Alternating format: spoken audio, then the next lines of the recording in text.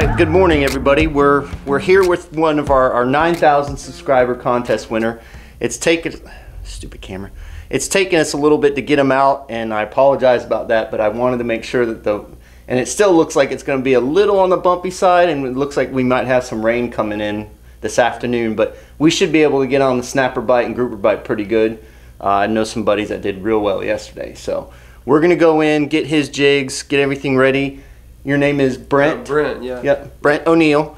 He's a 9,000 subscriber winner, so if people think, oh, we just pick winners and we don't do anything with them, we do get eventually around to it. So let's go get his jig heads. Now, you can pick pretty much any 4 jig heads that you want. If you're used to circle hooks, the Stewies would be good for you. If you're used to setting the hook, these will be good for you, or you can do a combination of both. Okay. So the sizes that I like is the 1 ounce and the 3/4. All right. Color doesn't matter. Don't matter. No, it doesn't. I keep telling people that, and I don't think they believe me. I have no idea. I guess I'll find out today. Don't go light. No. Unless you want to, but if you're gonna, unless you have other thoughts about that. Yeah. Okay, then go ahead. Appreciate it. Yep, not a problem. All right, he's ready to go. We're ready to go. The boat's in the water, so let's get to it. All right, sounds good. Thanks. All right, well, we got bait. Wasn't too bad at all. A lot of little bait, but then again, we caught a ton of pinfish, and that's what I've heard that these fish were eating. So now we're gonna go off and hit the fishing grounds and try to get him on his biggest grouper. What's your biggest snapper? Grouper? Snapper. Oh, I don't know, maybe 16, 17. That's not a bad snapper though for Tampa Bay. But we're gonna get him on his biggest grouper's only like 15 inches, so we'll definitely beat that today. Heck yeah. Normally 12 to 13. Well, Brent just got his first taste of of what it's like to fish out here.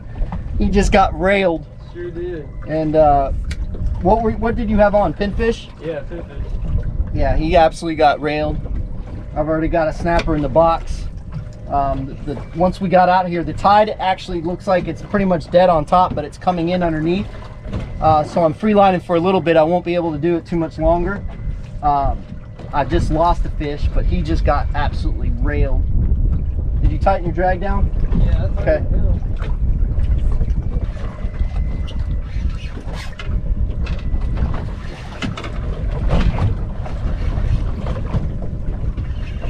I can tell you right now, that's a grouper.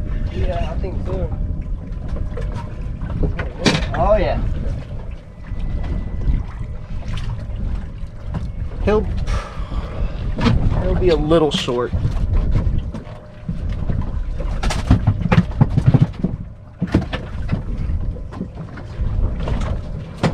He'll probably come in at like 21 and a half, 22, but here's a measuring stick here if you want to measure. It's a nice fish. Still. Yep. 21. Brent has officially caught his largest grouper. Sure have. It was 21. I think we can get one bigger than that today. I just put another snapper in the box. He's got another one.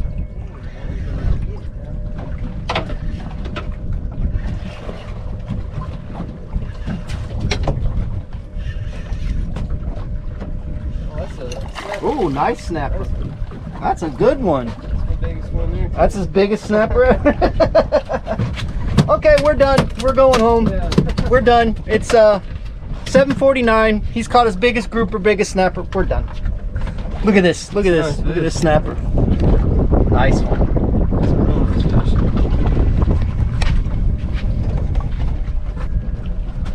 Well, he's caught on very quickly, just like our first subscriber winner, Victor. He caught on very quickly, which is nice because I want him to catch fish. I want him to have fun, and he's caught on very quickly. It's really fun to see people experience this kind of for the first time. I mean, he's done some kind of fishing like this, but he really hasn't gotten into it too much. And I hope I don't spoil him too much today. His family's probably going to watch this and say, Dad, why can't you do that with us? Oh yeah. So but hopefully you can learn what we're doing today, and it will help you do the things that we're doing, so you can put your family on fish, because that's why we do this. For sure. Yeah, and you know, so teaching him the techniques that we're doing and showing him what we're doing and giving him spots to go out and fish. I'm going to show him some areas where, because he doesn't have a spot lock, so he has an anchor, so I'm going to show him some areas where he can come and anchor. Ooh, I just got hammered.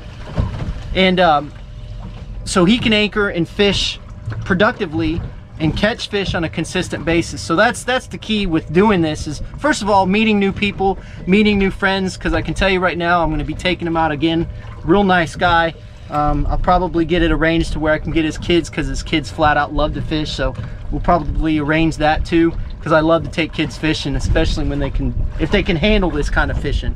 Which if my 8-year-old can handle it, yours probably can handle it.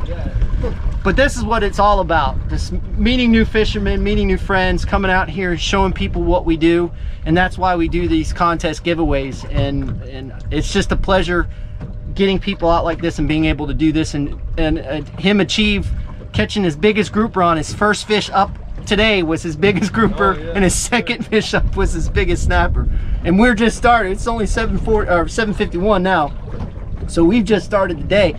I'm hoping that we can get most of the day in before the storms. The storms came in yesterday at about 3:30, so I think by that time the tide's going to turn and go out, and the bite's going to shut down anyway. So I think we're going to catch a lot of fish though today. I have a good feeling about that. Starts out awesome. I know that. What happened? What happened, Brent? Thought you can grunt out of my hand.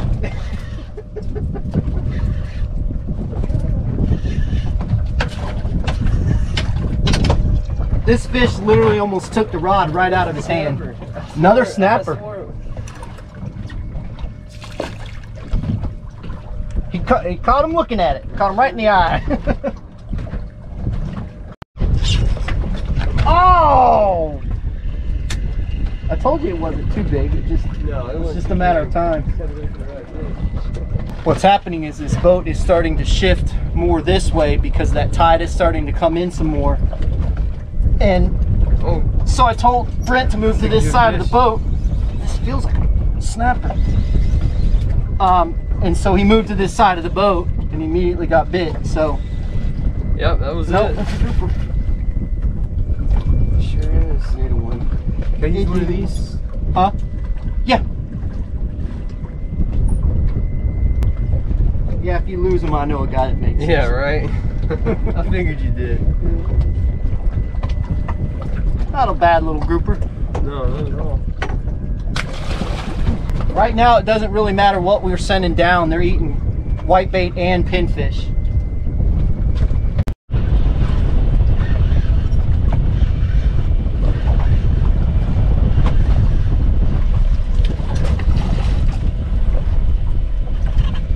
Another good one.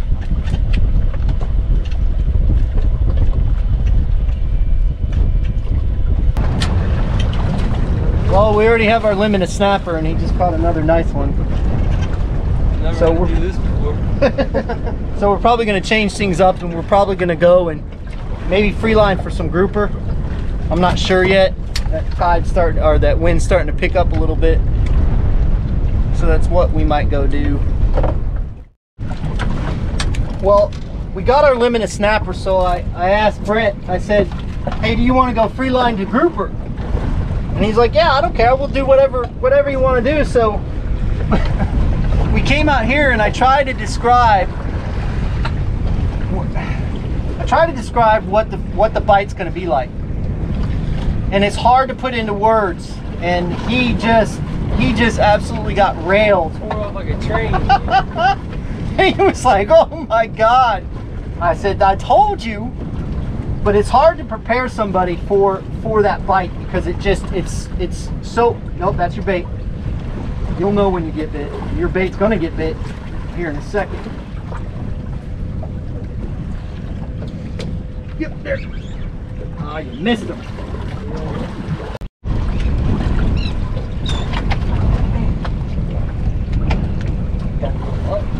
Wait.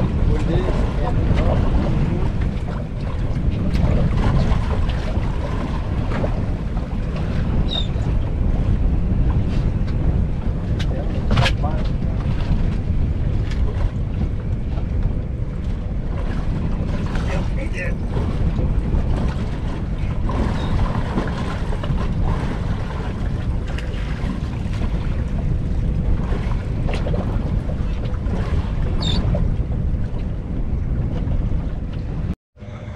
Okay, what we're doing now is we're actually free lining dead bait. Ooh, he's got, oh. That's what happens is when you're playing with your phone. Yeah. Exactly. But see how fast he was taking it out? Did he? Yeah. But what we're doing is we're free lining to this grouper, and we've been chumming them. Oh, son of a biscuit eater. And we're chumming them up with dead bait, and they're coming up off the bottom. But what I was explaining to Brent is how important it is to not keep a tight line when you're free lining like that, because what happens is if you keep a tight line and you pull on it to let more line out, that bait will flutter and it doesn't look natural like the other stuff that's going down, and they won't eat it. So make sure that you leave a loop in your line on the water. And like with the conventional, I'm able to feed it line with my hand and keep it smooth. But on the spinning rod, you want to be able to pull it against on the side of the water and let it drop down.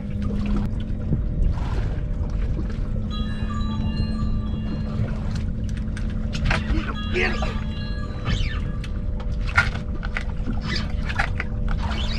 Don't dip down too much, because you let, yep, there you go. Ooh, that's probably going to be a keeper, my friend. All right, at it.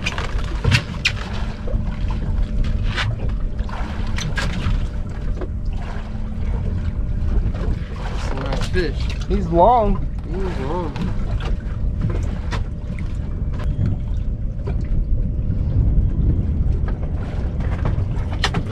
Or maybe not. Yep, there. See how he's trying to go to the ledge?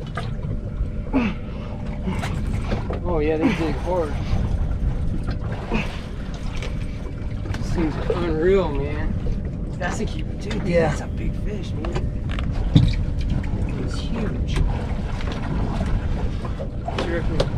How long do you think I want? He's probably gonna keep. I don't think he's gonna keep. He's gonna be just short of it. You think? Yeah. It's long. You need a pliers? I would have never, there's no way I would have ever thought to try to just fish with dead whitebait. Yeah. You know what I mean? Yeah, you'd never think it. I mean, we've tried it a little bit at the reef, but I've had a weight on, so it goes down too fast. Yeah. It don't look natural. Right. That's the thing. It looks natural floating like the rest of this. The rest of the chum. Yeah. Mm-hmm. And you see how if we were trying to come up that ledge, there's no way. Yeah, we would lose every single one. You gotta. That's the key to pull them away from it. They're way up on the ledge. Huh? They're way up on the ledge.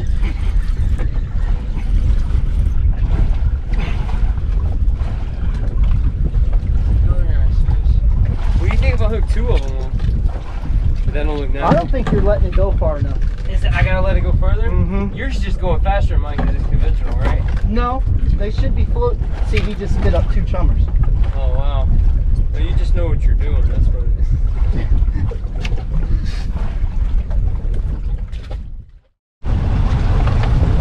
As I was just explaining to Brent, sometimes we pull it to a spot and we get boom, boom, boom, a couple of fish, and then it shuts right off. Like either something showed up or they just caught on really quick.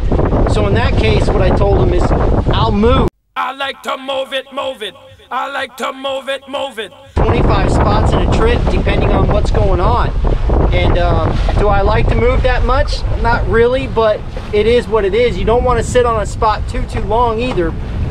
As we witnessed where we caught our keeper gags, the bite actually shut off because we broke off on 4 or 5 fish there, and it shut right off. And it did that at another spot where we were free lining for grouper 2, and it shut right off because we broke off a few times. So just kind of understanding kind of what you're looking at and what you're doing, and If you're at a spot and you try different baits and nothing's going, move. Don't sit. Somebody told me that they fished the Skyway for like 4 or 5 hours and just sat in the same spot. You don't want to do that. You want to move. If you're not catching fish in that spot, there's a reason why you're not catching fish in that spot. So just make it a point to kind of broaden your horizons per se, and get out there and test different waters, because every spot that we go to, we don't catch fish, but we're fortunate enough to have over 800 waypoints, so we can jump to spot to spot to spot to spot. He's been amazed at how many spots that I have. Some of them are close, but they're still far enough apart. What I was just telling Brent is that a lot of the times we don't show the slow times. Like right now, we've already jumped 3 or 4 different spots right in here. I'm sorry, two spots. And first couple baits in the water, fish, and then nothing. Got to this spot, got the bait in the water, boom, red grouper, then haven't gotten a bite since. I don't want to show the slow parts because it's boring. It's not fun, but I just want to show people. Oh, just got bumped. I just want to show people that it's not always catch fish, catch fish, catch fish. I just make it look like that. But earlier this morning it was catch fish, catch fish, catch fish. It was stupid this morning. I mean, we had our snapper limit, I think, before 8:30. Yeah.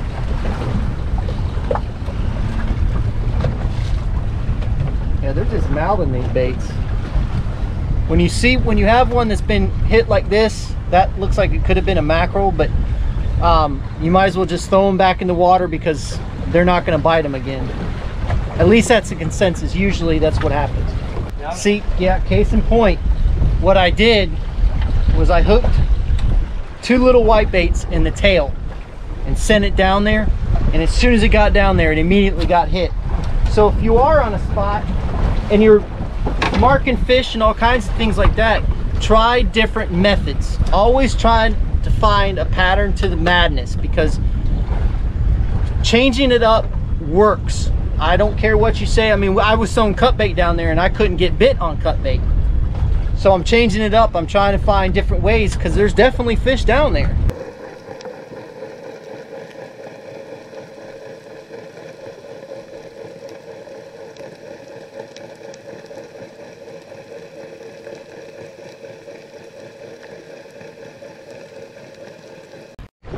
Now, Brent just did a small little experiment. He went ahead and hooked 2 little white bait in the head instead of the tail, and he didn't get bit.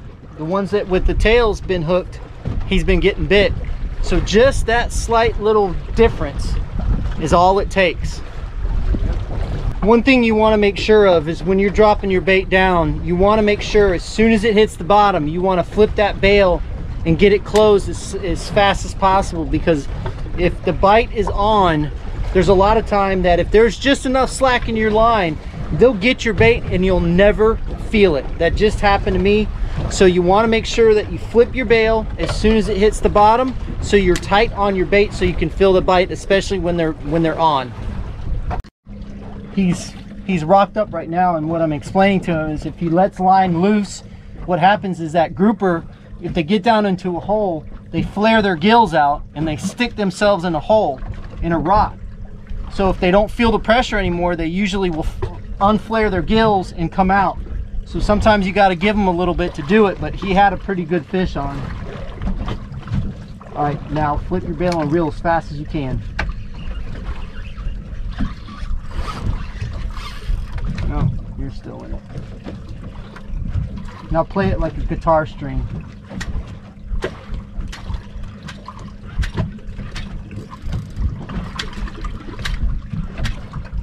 He's not wanting to come out. But always remember that if you get rocked up, sometimes you can wait them out and get them out of the hole. Sometimes it doesn't work out that well, but if you do get rocked up, flip that bail, let the line loose. And the same goes for snook, actually. I've had this happen a few times where we're fighting a snook, and the snook goes around the dock like 2 or 3 times. He wraps himself around the dock. And I told my client, flip the bail and let him loose. And that snook swam right back around the dock. And we were able to pull him out. He was a 36-inch snook. So with snook, it does the same thing.